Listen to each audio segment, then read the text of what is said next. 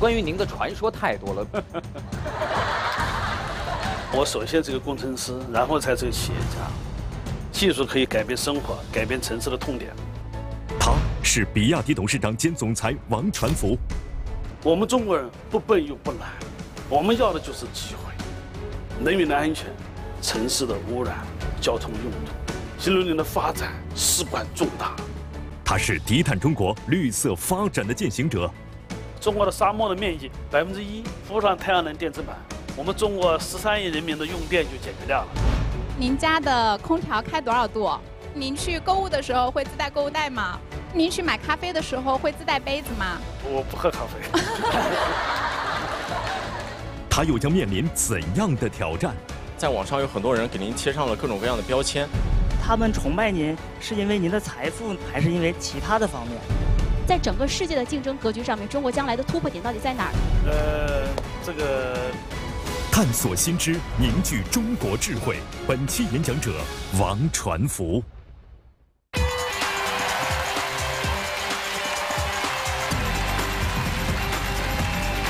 品味中国敬酒，感悟中国智慧。各位好，您现在正在收看的是由健康饮酒倡导者中国敬酒独家冠名播出的中国首档电视青年公开课开讲了。我是主持人撒贝宁，欢迎各位。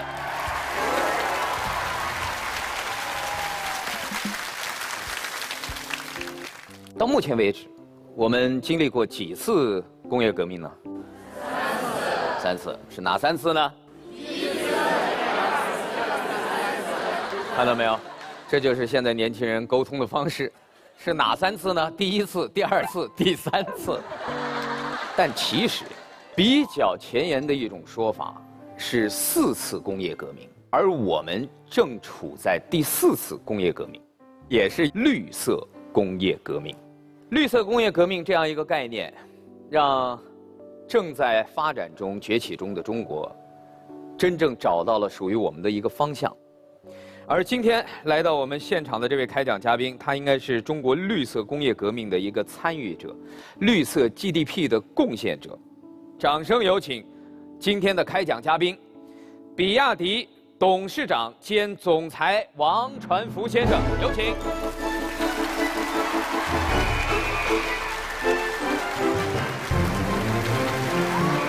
你好，王总。你好。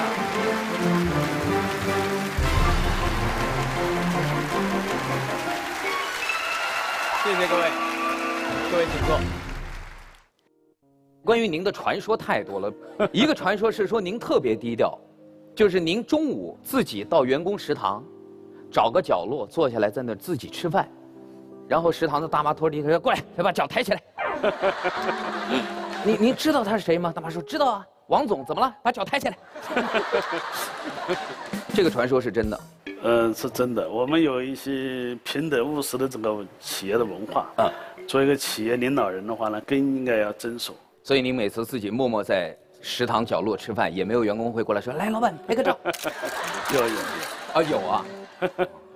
就估计就是那个清洁工大姐，把脚抬起来，来拍个照。另外还有个传说，在您的办公室里，大量摆放的是技术方面的书籍。我认为的话，我首先是个工程师，然后才是个企业家。实际上，我觉得，假如我要是退休的话，我可以领导我的工程师，我把管理放在一边，我去抓技术，这是我的爱好。工程师要讲工程师的话，我们崇尚这个技术，技术可以让你看得更远，让你看得更深。技术可以改变很多，包括像改变世界改变生活，改变城市的痛点特别在我们产品的技术里面，我们觉得应该大力发展绿色产品，大力开发绿色技术，那真的可以实现人类的可持续发展。面对这样一个商界、企业界的一个传奇人物，他的绿色梦想究竟是怎样？接下来，让我们掌声有请王传福先生为我们开讲。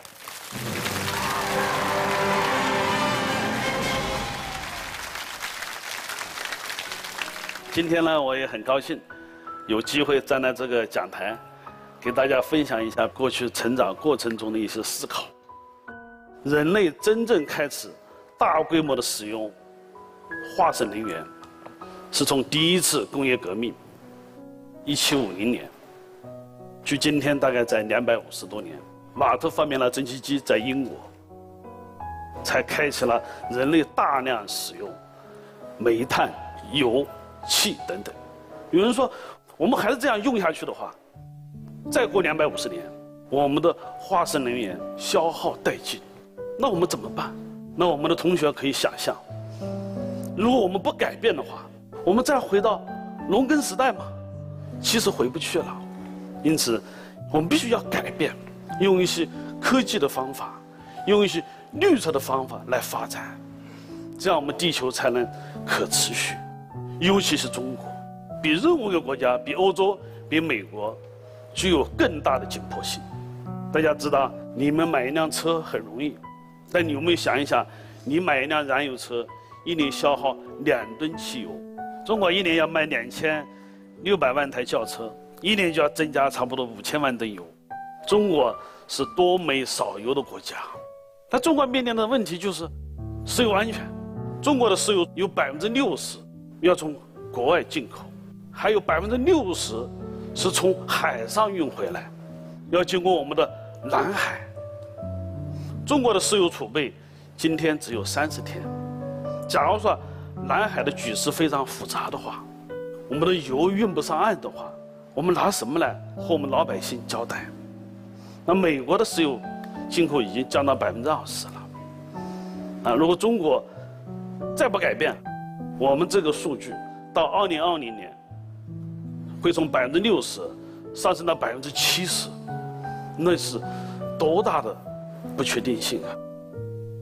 另外，大家也知道，中国应该是全球最近10年最大规模的城市化，一年有2000万人口从农村走向城市。当然，城市化带来了巨大的民生的改善，但是呢，造成了巨大的城市病。还有，中国作为一个国际大国，它也要承担世界节能减排、气候变化的义务。因此的话呢，在中国就要减少对石油的依赖，大力发展新能源，从太阳能啊，从风电啊，这都是清洁能源。太阳能是用之不竭的。你说很多国家没有油，但你说哪个国家没有太阳？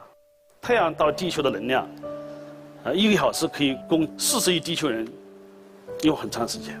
中国的沙漠的面积1%，如果铺上太阳能电池板，我们中国13亿人民的用电就解决掉了。假如说从太阳能取的电的话呢，那整个能源结构就变了。因此，新能源是未来，新能源的发展事关重大。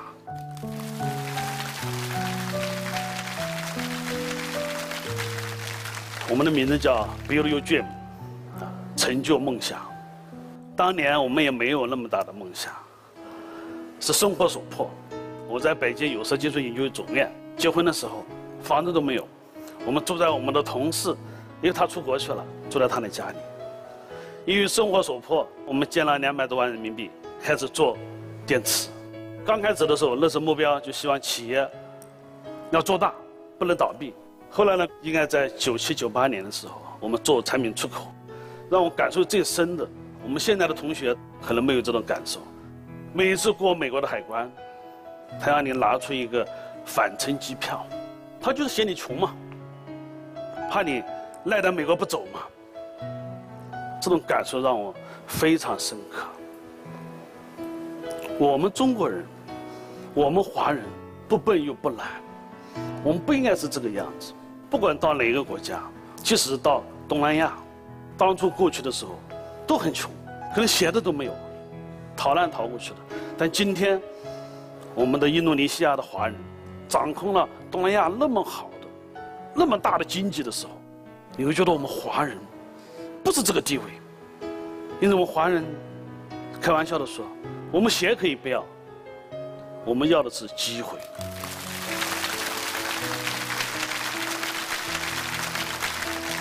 那祖国的改革开放给了我们的机会，只要给了我们这个机会，我们就能够发展。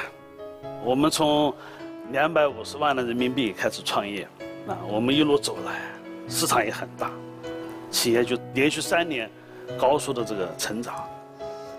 那做一个企业家，钱已经不是大问题了，更多的想的是通过产业来爆火。因此，中国面临石油的安全、空气质量的改善2大紧迫性的问题，我们怎么去变革？因此，我们的目标就要发展零排放的电动车，推动电动车的进步，进而取代燃油车，改善我们空气的质量，减少对石油的依赖。中国去年的新能源汽车的产量达到50万台，占了全球的1半。今年的话呢，这个数字可能要达到75万台。我们在全球推广了200个城市，包括像日本的京都。日本大家知道是一个汽车大国，也是个汽车强国。我们中国人用电动汽车，用电动大巴，一样可以实现在日本的零的突破。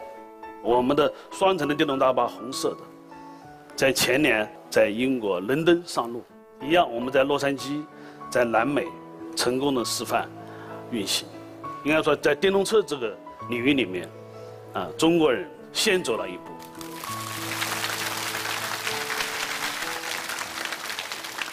围绕制造电动大巴，我特意坐了几次公交。我到了香港，我也坐了；英国我也坐了。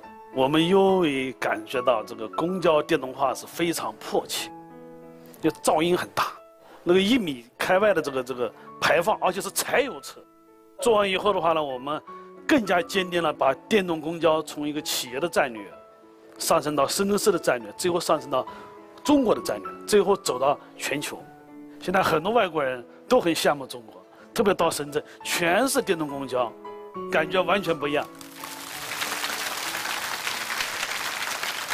那说起轨道交通的话呢，这里有个小故事。应该在6年前，当年的话呢，我也在北京出差，正好北京下大雨，赶上一个全程大堵，从西直门到飞机场，足足开了差不多有4个小时。那第2天我在深圳的一个重要的会被耽误掉了，我们深受城市拥堵之困。因为大家知道，汽车现在越来越便宜，也越来越好，老百姓越来越富有，谁都买得起车。如果每一个人办事、接孩子3公里出行、通勤上班5公里出行都要开车的话，我们任何一个城市都受不了。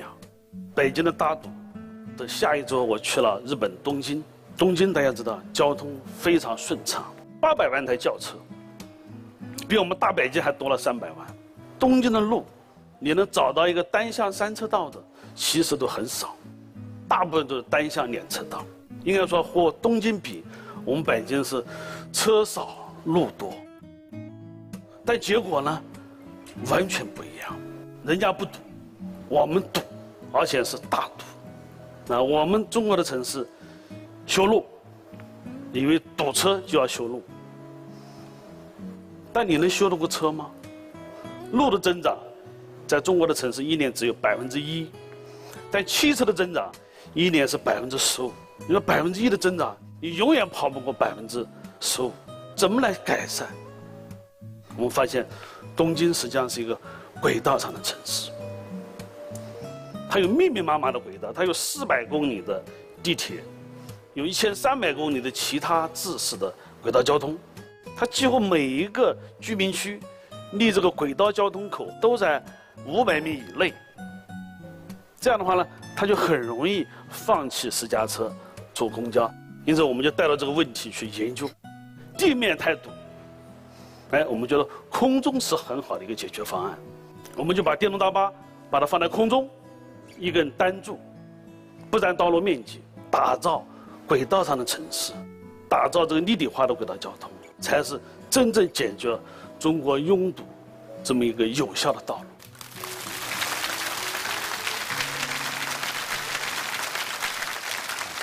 在座的同学，我想你和我们也是一样的。当你在美国的海关碰到要拿返程机票才能让你过海关的时候，你受到这种凌辱的时候，你要怎么？我凭什么？这时候的话呢，我们的真愿、我们的梦想就显得更重要。我想我们所做的一切，都是为了绿色的梦想，说大了为了地球，说小了为了国家的环境，再说小了为我们的下一代，为我们的孩子，为我们孩子的健康。因此，我们一直贯穿绿色的发展，绿色的技术，希望用行动来成就我们的梦想。谢谢大家。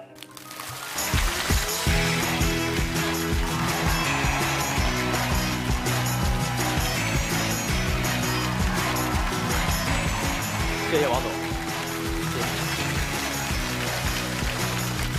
您为中国敬酒，感悟中国智慧。您现在正在收看的是由健康饮酒倡导者中国敬酒独家冠名播出的中国首档电视青年公开课，开讲了。谢谢各位，请坐。各位请坐，谢谢大家。刚才从您的演讲中也听到了很多您对于不同地方的观察，而所有的这些观察和学习，成就了今天这样一种绿色发展的理念。另外，跟现场的我们的青年代表包括观众也说一下。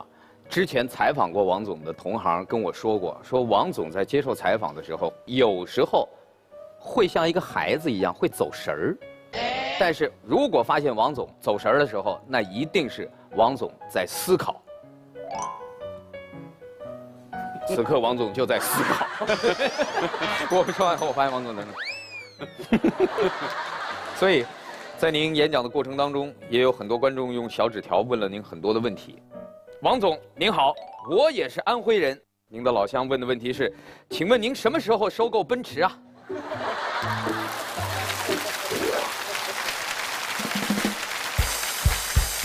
家乡人民的期待啊！今天来的没有奔驰的吧？好，那就好吧。先定个小目标吧。那么我们和奔驰有一个合资公司，我们造一个高端的豪华车的这种难度，和奔驰造一个比较经济型的车的难度是一样的，因此我们相互各有所需，走到一起来了。因为企业家的土壤是市场，市场有多大，它的企业就有多大。美国为什么有那么多世界500强？就因为美国是第一大经济体，那中国人多啊。如果按照现在这个1年6.5%的 GDP 算的话，美国假如1年 GDP 增长是1.3%算的话，我们大概在2027年就超过美国。还有10年。10年，因为中国现在是差不多是10万亿美金 GDP， 美国是20万亿。那到了2027年，中国可能是全球最大的经济体，那我们会产生无数个世界上领跑的、规模体量大的中国企业。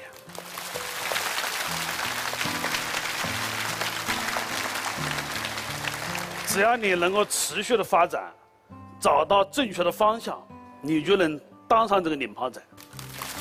你只要当上中国的领跑者，那就一定是世界的领跑者。对，很多国际大企业都是这样的说法，说只要你能在中国做到第一，你应该就是世界第一。大家真的是对自己的民族企业是有很深的情感，所以王总刚才回答了啊。2027年收购奔驰啊，这其实是一个，我相信这个观众也是开玩笑的问。其实做企业不是买，说我把这个收购，把那个收购，不是这样。企业也是在不断的学习、合作当中共存发展。每一个企业可能都会有自己不同的道路，但是我相信新能源，尤其对于现在的整个汽车行业来讲，可能都是大家最关注的一个领域和方向。那么就看在最初的这一段时间里，各个企业的布局。所以，不管未来怎样，让我们祝愿咱们中国的新能源的企业能够走得更顺畅些。这个问题，他这个问题我都没想到过。新能源汽车是用电的，可是在中国生产电往往是要烧煤。所以，新能源汽车用的电其实间接烧的都是煤，怎么节约能源？你这充电桩里的电是哪儿来的呀？一想也是，好多火力发电厂啊什么的，是吧？就其实烧的是煤。您觉得他说的有道理吗？中国是多煤少油嘛，那么能源的获取方式的话呢，以传统的能源为主。这个水电的话，比例是在逐年的提高。那水电当然很显然是一个清洁能源，对。太阳能电也是个清洁能源，是吧？那么太阳能电它的价格的话呢，是在越来越低。那么火力电，就刚才说的煤电，现在因为环境治理的成本也在上升。当这两个焦点出现的时候，那就是清洁能源大爆发的时候。大家其实是不甘心用煤电，因为带来很多排放问题，但是也无奈，因为你找不到一个更便宜的能源。技术方面，因此的话，随着技术的进步的话，我相信未来10年，那就是我们清洁能源大发展的时候。目前这个阶段的话呢，这位同学说的很对，我们国家的能源结构里面大部分是煤电，电动车的话呢，用了煤发出来的电，那还是有排放，那只是一个暂时的，那长期的话呢，我想应该是用清洁能源，这样的话呢，才能实现电动车的真正的零排放，我想这一天应该很快会到来。非常好，咱们这位观众非常精准的一种分析，其实也提出了能源终极的目标。电虽然对于汽车来讲是一个清洁能源，但是电的产生能不能同样也用清洁的方式，这些可能真的要靠在座的各位去继续努力。在您感觉能量耗尽的时候，您的充电方式是什么？烧煤。您也有自己的充电桩吗？我的充电，假如没有任何能源，那我最后的依赖就是太阳能。太阳能也很简单，就把房子上布上一个太阳能电池板。王总，您可能没完全接受到这位观众的信息。王总的意思是，王总将采用光合作用。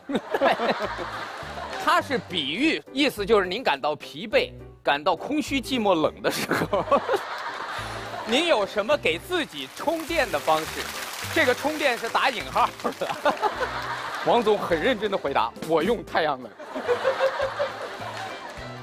当初的时候，为了生活所迫，在企业很小的时候，为了不至于倒闭，当你做到一个很难倒闭的时候，你就是为增援。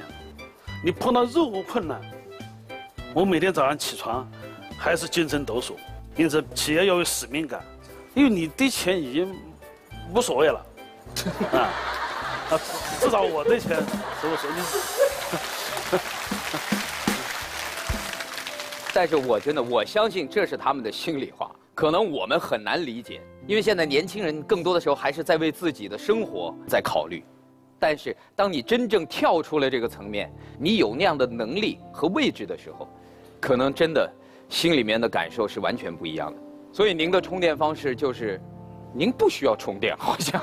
这个充电呢，就要充大电，这个电一旦形成了，就用之不竭。太阳能，最后还是太阳能。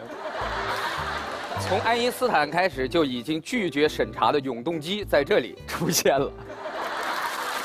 接下来6位青年代表，你们有什么问题？大家好，我是一位零垃圾生活的倡导者。那其实刚刚王总在演讲当中提到了很多有关能源啊、交通啊这些话题。那其实对于垃圾的关注也是环保当中非常重要的一个方面。我不知道大家有没有去统计过自己一天会产生多少垃圾？大概住家的应该在1公斤，不做饭的应该在半公斤吧。王总好专业啊！我在网上有查过这个数据，就是我们人均每天产生的生活垃圾是1.12公斤。哇，王总很厉害。您知道这个概念？我们是完全没有看过这个数字。我们把它放大到整个北京市，我们现在有2000万的人口，那这个数字每天下来的话就是2万吨。就是如果用那种大卡车去装的话，2万吨的垃圾是可以在3环上面绕整整一个圈的。但是我们平常你是无意识的，你并不知道我每天产生了这么多的垃圾。那刚刚咱们讲到环保意识，我也想带着大家一起去了解一下您在日常生活当中有多绿色。准备了几个问题想请教您一下。好。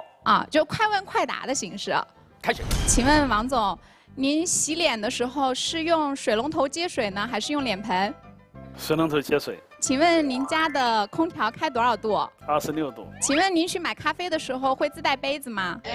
我不喝咖啡。不喝咖啡，带盆儿都没用。OK， 好吧。那请问您去购物的时候会自带购物袋吗？我不购物。不带。一般在商场买。好。那请问您手机充完电之后会把那个头拔下来吗？是的。好，那其实刚刚只是一个很简短的小问题，让王总、包括小撒老师、包括在座的各位去回想一下，大家在日常生活当中有没有注意到这些小细节？你问我，来，你问我，你也要回答是吗？对，我用王总的方式回答你，来，好吧。你问我。那请问您喝咖啡的时候自带咖啡杯吗？我不喝咖啡。请问您购物吗？我不购物。请问您洗脸吗？我不洗脸。我每天拿湿纸巾擦，擦完之后把湿纸巾晾干当干纸巾用，用完之后打湿了再擦，好吗？我觉得小撒老师可以作为全国这个绿色生活的典范了。其实你刚才问的几个问题，都是我们平时容易忽略的细节，包括像空调的温度。您在公司里会有，比如说到夏天，办公楼的空调设置一个比较环保的温度，就不让它过低。所以你看，刚才一问说26度，证明王总是非常关注这些细节。刚刚小撒老师也讲解了，26度是一个比较环保的温度，包括说我们去买东西，还是提倡大家自备购物袋，包括说手机充完电也要及时的把那个插头给拔下来，它其实还是在耗能的。哦，就它还是在不断的消耗电力。没错。其实刚刚咱们讲到环保意识，我的以前的生活习惯跟大家也比较相似，可能每天会叫外卖呀、买咖啡呀，还不到1天的时间，我已经有很多的垃圾了。我就觉得我可以做出一点改变，我就开始践行这种零垃圾生活的方式。那在王总刚刚的演讲里面也多次提到了改变这个词，那我想请教一下王总，就是怎么样能够让更多的人参与到这种改变当中来呢？其实我们呢也是在被改变，通过各种教育知道这种危机感。像刚才说的，250年都干掉1半的化石能源，就这些教育的话呢要普及。像我们乱扔垃圾造成多少的工作量？那个成本是10倍的上升，特别当你在旅游区山上的时候，丢一个垃圾，一个老同志要把你捡下来，要翻山越岭，甚至还有生命安全。就这些东西还是在于教育，多多的教育，多多的灌输。你看欧洲，他从小孩开始教育垃圾分类，那中国也搞分类他没人给你分了。你光在街上放几个分类垃圾箱是没用的，因为大家不知道他手里的垃圾应该放在哪个箱子里，包括像电池回收，说了这么多年，但实际上现在各位的大学里面有专门电池回收的箱子吗？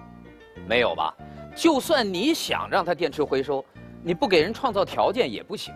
所以我觉得理念和这个包括相应的设施和社会的服务，这些东西都得跟上。但是我真的觉得零垃圾可能是一个概念，我不知道你现在能做到。你一天大概产生多少垃圾？那我就从早上出门买早餐开始说起。好，自备袋子或者是饭盒。对，我去买面包，我会有一个布袋子，我不会用面包店里面的塑料袋。然后自备餐具，包括吸管、包括筷子、包括勺子什么之类的。你得背多大个包出门呢？没有很大啦，其实不会，就是一个自己小小的零垃圾装备。因为现在好多东西也都有折叠的、便携的，没错。然后包括用自己的手帕啦。我也不用别人的。自己带手绢，尽量减少用纸巾。对，其实就是给到大家一个概念，尽量少用一次性的东西哦，尽可能的把你这个物品的寿命给它延长。好。所以您需要改变的一点，就是以后您要去商场购物，自己要带个购物袋。大家想象一下，王总到了商场，掏出一个购物袋。但这个习惯，通过我们今天的节目，希望给大家建立起来，就少用一次性的东西。谢谢你带给我们这个理念，谢谢。王总好，小蔡老师好，我叫高云鹤，爸爸姓高，妈妈姓贺，然后我爷给我起名叫高云鹤。首先呢，我先不说我来自哪里，我先让大家知道我在做一件事情，大家可以先看2张图片。搞这么神秘？哎哦，这个地方呢，就是2003年的科尔沁沙地。科尔沁是在内蒙古吗？境内边界。然后下一张图片，这张图片就是2015年的科尔沁沙地，这个就是经过12年以后。对，其实我正在做的事情呢，就是一个荒漠化治理，就是治沙。最值得我们骄傲的呢，就是在卫星地图就能看到这个方块草原，就中间颜色最深的这一块，对是吧？它是100公顷。我相信做到这个水平，应该付出了很多劳动，因为沙漠啊，它不是一天两天能看到成效的。对它受周边的环境影响，对，一场大风可能又变成原来一样了。你做这个事儿是你自己一个人，还是说有一个团队一起加入？因为这个是在通禹县有一个环保建设协会，然后我大学期间加入的环保协会，它这个创立者是万平，因为他插队的时候在这里，等他再次回去的时候，发现这里就是全是黄沙，他就想去回报这里吧，带着筹来的钱一直在做这个事情。我也是因为这个事儿，特别感动，特别佩服。其实我想问您，就是作为企业家，安徽当地人可能对您特别的崇拜。但是我也想，就是他们崇拜您，是因为您的财富呢，还是因为其他的方面？很难分割开，我觉得。您是安徽芜湖无为人。对，其实安徽呢是一个比较落后的地区，我们希望通过产业的拉动，通过产业的投资，能够增加地方的经济的发展，然后呢带动改变它的落后。我也给家乡捐过一些钱，让他修大桥啊，等等等等啊。我们也在想，我们所做的事业给社会带来的变化，会影响到我们的家乡人。比如说像这个，我的车的按钮全是中文字。你说中国人的5000年的文化是什么？对。那我们的按钮，对，按键就这么一个中国梦的体现，在别的企业做不到，我们能做到。当初很多人说的。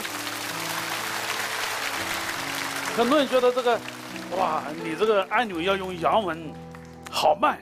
当你销量或你的理念有冲突的时候，你怎么选择？对，我们还是坚持，我们是中国人。很难想象，中国有一天一定是复兴的伟大的中国。就是这些事业的话呢，造成的影响力会影响到我们的家乡人。我们在做这个行动的过程中，也感觉到自己给家乡争光，给自己争光。您现在数字还没有用中文吧？数字还是阿拉伯的，阿拉伯。以后我建议改成中文。对，连数字都改成中文。好主意。最后0是那个0，对，那多漂亮啊！9是那个一个王字旁，9。那老外就彻底懵了。想打个电话都不知道拨几。因为现在做环保，就像我个人一样，因为本身我长得黑，你这叫一种保护色，是保护色。在草原里，可能就是现在做环保的少，形容一下就是说万绿丛中一点黑吧。就像刚才王总说的那种，社会责任可能谈不上，但是多少能付出一点吧，奉献我们青年的力量。谢谢，谢谢。其实我看到这个年轻人，我就突然想到，在开讲的讲台上，在面对各行各业取得了成就的这些开讲嘉宾，年轻人总会问说：我们年轻人老觉得有种无力感，觉得以我们的力量，尤其像环保这么大的事儿，我们可以在我们身边宣传10个人、100个人，让他们零垃圾生活。但是中国10几亿人，我们怎么才能让自己的理念或者主张让更多人了解到？包括他治理一块荒地，但是中国的荒漠面积那么大。就年轻人老觉得像您这样的已经站在了企业之巅的人才有这种力量，您会认为确实如此吗？刚才那个零垃圾也好，这位同学这个治理沙漠也好，让我很受感动。特别我们感受到像这样的年轻人很值得尊敬，我们社会需要广大的同学积极的参与，我们环境才能从点滴做起，才能让我们的社会更好。我们作为企业家，除了我们呼吁以外，我们也会用行动、用财力、用技术来改变。所以年轻人不要再总去感慨自己的无力感了，那样的话，你会把自己仅有的力气消耗在感慨上。有力气就拿出来去用到一件事上。当你把这个力量使用出来以后，你才能感受到什么叫力量感。下一位，邵老师好，王总好，我叫朱正林，来自浙江。我从小就非常喜欢汽车，我在高2的时候呢，还造过一辆太阳能汽车。哇，很强的动手能力啊！哦，这是你高2的时候自己造的？对，完全自主知识产权。对啊，都是一个一个零件拼起来的嘛。这很不容易。一开始我提出来我要做一辆车的时候，很多人都质疑我说我疯了。然后我就很想问问王总，您当时坐车的时候，有没有人这么说您？您当时懂汽车吗？很多创新、很多改变就需要你这样的勇气。我们在03年收购秦川汽车，当时收购完以后，我们的股价咔嚓掉了一半，投资者都不同意。对，说你一个造电池的，你干嘛造车啊？但是只要是你的梦想，你坚持，最后就是胜利。所以现在他是您的一个很重要的竞争对手啊。他已经现在直接是太阳能发电了。因为我对那个太阳能汽车的话有一种特别的理解吧。我后来也做过一个更大的尝试，就是把电池完全拿掉以后，这个车子还能跑，只是很慢。就是完全不用电池的储能，直接用太阳能的转换，来让车跑起来。对，大概时速多少？时速大概就5、6公里这样。祝贺你，对。跟我走路差不多，不过那个很不容易，就证明它这个利用效率还是挺高的。因为它太阳能能源它比较小，汽车的面积比较小，对啊，那因此呢，它能接受太阳光的面积能够接受太阳光的这么一个面积的话呢，它所产生能量不至于推动车辆。我觉得发电的话，应该是在专业的地方来发电，比如在沙漠，中国的沙漠的面积1%，如果铺上太阳能电池板，电就够了。因此的话呢，中国沙漠面积的1%，如果用上电池板，我们中国13亿人民的用电就解决掉了。未来的话呢，我想呢，专业的发电就在沙漠里面，然后通过高压运到北京。假如说从太阳能取的电的话呢，就不要走交流了，就是220伏直流，那就效率高了。那整个能源结构就变了。然后呢，汽车就是电动车，上面铺一点小的太阳能，这是个技术方案。技术方案可以多种，需要这种创新，特别在早期的时候，要百花齐放。你现在我能感觉出来，你还是停留在一个业余爱好的层面上，对吧？就自己没事造一辆，试验一下，感受一下，玩一下。我相信未来，你能够把你的梦想变成现实。走出一条属于自己的路。然后最后我还想问王总，您有很多的产业，有很多的梦想，但是您的终极梦想是什么呢？太阳能。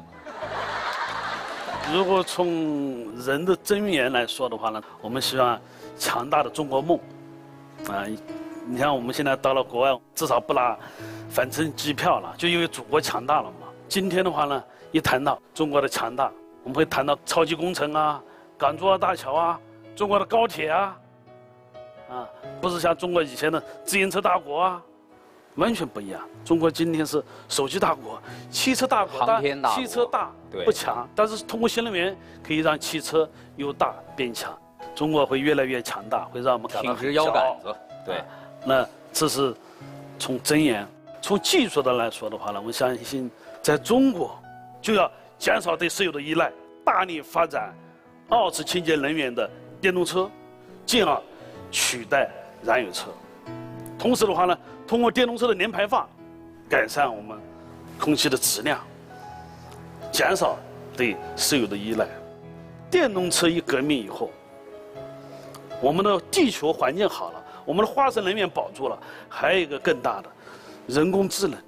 如果在燃油车上你干不出什么智能的东西，因为很难，它是机械的东西嘛。就像在算盘上，你能干出什么微信消息干不出来？硬件的革命，一样。如果一个传统的燃油车，你能搞什么自动驾驶？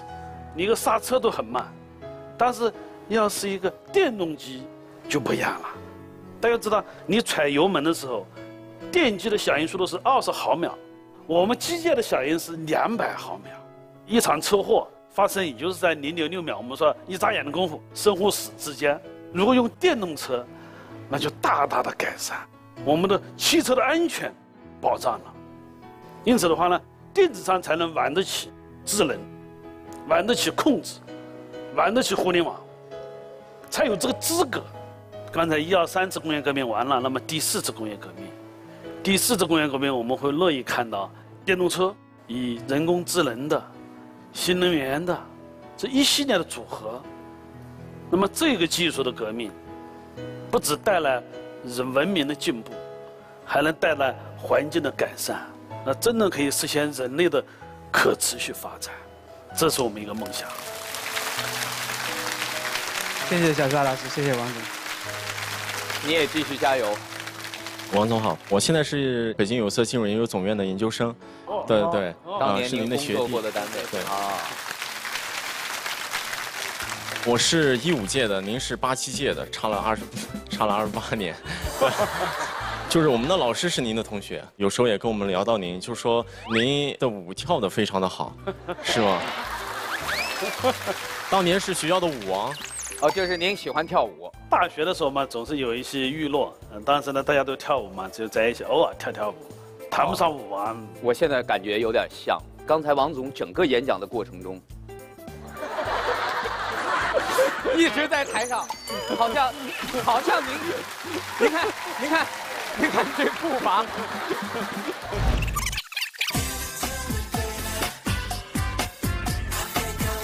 包括刚才我上来跟王总互动的时候，我就老觉得王总跟我们俩一直在寻找相互的位置。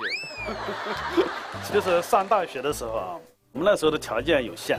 那时候的互联网的工具也很少，唯一的这开放就是一个食堂，晚上把凳子一搬就是个舞厅，那是唯一的一些娱乐方式了。对，是的。你这八卦挖的够深的。我还有一个问题，就是从您毕业留院工作，26岁就成为了最年轻的副主任，后来又走上了创业道路。这一路走来，在网上有很多人给您贴上了各种各样的标签，您觉得哪个标签更适合您呢？我们崇尚这个技术啊，我觉得技术可以改变很多，包括像改变世界啊，改变生活，改变城市的痛点。我平时就在琢磨这个技术，我更喜欢用技术狂人这个词来形容我。所以王总的回答是，请叫我科技狂人。我们必须要积累我们的技术，积累我们的产业，积累我们的工艺。早期的时候发展的时候呢，可能因为我们是一个门外汉进入汽车行业，啊，当时的话呢，我们也是参照了一些国外的一些车，做了一些这个模仿性的一些设计，啊，这个我想丰田当初也是这么走下去的，啊，模仿这个美国车。那么这条道路应该是共性的。早期这个积累的时候的话呢，就需要一些参照，在这个过程中积累自己，把技术构建起来。也就是说，模仿和抄袭是两个概念。小时候我们写作文，一篇好的范文，你如果照抄下来，那对不起，那不是你的劳动。但是如果你感受到了这篇文章的精髓，用自己的表达方式模仿它，写出一篇文章，这可能是你学习的一种途径。是的，其实我们坦率的说，国外造车都是100年了，也就那么几大家。中国改革开放全部来了，就像一场比赛一样，所有人都来中国。我们作为自主品牌，很弱小的自主品牌，要同场竞技，规则是一样的，我们怎么办？那么初期的时候，用借鉴设计是最好的积累。等到你有了一定的基础以后，完全是自主创新的。这从全球看都是这么走的。改革开放30年，今天的国力起来了，我们的超级工程起来了，我们的经济体量起来了。我们现在具备原创的这个基础，比如说我可以花几十个亿，招一批人去研究，就像我们10年前我们做电动车，我们电动车是原创的，我们的汽油车是跟随的。当时人家都认为我们在烧钱，我们就让它烧。我们有一个技术战略，这一天政府一定会重视的。但等他今天重视了，你去研发就晚了。因此，企业家要在不同的阶段，要敢于投入，投入的早，产得快。我想，我们中国现在很多产业已经进入技术升级创新的这个时候了。王总您好，在刚才您的演讲当中，我留意到一个特别有趣的细节，就是您生产的汽车的内饰都是中文的。但是还有一个更有趣的细节，就是当时你们决定用中文的时候，其实是有反对的声音的。所以我想知道，在比亚迪内部决策的时候是一种什么样的情况呢？您是一个从善如流的领导者，还是说您的公司就是王传福的一言堂呢？很尖锐的问题。尖锐。当时的这个声音争论的比例大概，希望用英文的占多少？我是少数派，用中文的是少数派。对，是的，对。中国梦，中国文化，啊，如果我们连一个很简单的中国字都不去传承的话，我们谈何去实现中国梦？我们就要带着这么一个坚持，这个坚持是对的，要走下去。这样的话呢，用中国字是骄傲，是增加销量，不是减少销量。我特别同意您的想法，包括我知道您是一个对中国传统文化特别有情结的人，您说的特别好，但是没有回答我的问题啊。就是其实我提出一言堂这3个字并不是有多大的负面，我们知道一个好的领导者或者是决策者是需要有那种超脱凡人的决策力的，可能我们根本不能理解，但是我们是需要跟随他的。到底决策的时候是怎么决策的？因为我们是一个制造业，制造业的话呢和别的企业还有一些不一样。那么我们的产品呢是一个非常复杂的一个产品，比如说汽车有1万个零部件，要求非常的均衡，要保持高度的生产的这个一致性。因此涉及到技术，涉及到战略，我是一言堂啊。涉及到一些刚才说的中文，这个是征求大家的这个意见，但这个问题上的话，我是少数派啊。但是这个问题又涉及到真言，最后还是把它变成一言堂。因此有的问题是可以谈，有的问题是不可以谈。比如造型可以谈啊，但这个涉及到中国文化的东西，底子的东西，我们还是坚持，但也可能是错的，但我们就这么走了，错了就错了。嚯！其实我就是特别想听王总这种真情实感的，我就是一言堂了，然后我错了就错了，我就认了。企业，它是一个军队，市场如战场，打仗的时候就是一言堂，啊，这就是效率，啊，当然了，生活上可以像家庭一样，大家可以民主的发表意见，啊，但是工作上一定要像军队，这样你快把主持人吓坏了。您是工作上这个例证，我们的产品才能做到一致。谢谢。我有一个最后的问题啊，是我听了您的演讲之后，感觉好像就是企业转型速度还挺快的，而且每次都是大跨步。我就是很好奇，王总您到底是怎么那么赶呢？就那么敢转型呢？感觉好像就是企业转型速度还挺快的，而且每次都是大跨步。我就是很好奇，王总您到底是怎么那么赶呢？就那么敢转型呢？其实你仔细研究一下，我们的跨度并不大，我的胆子也不大，我是一个非常胆小的人。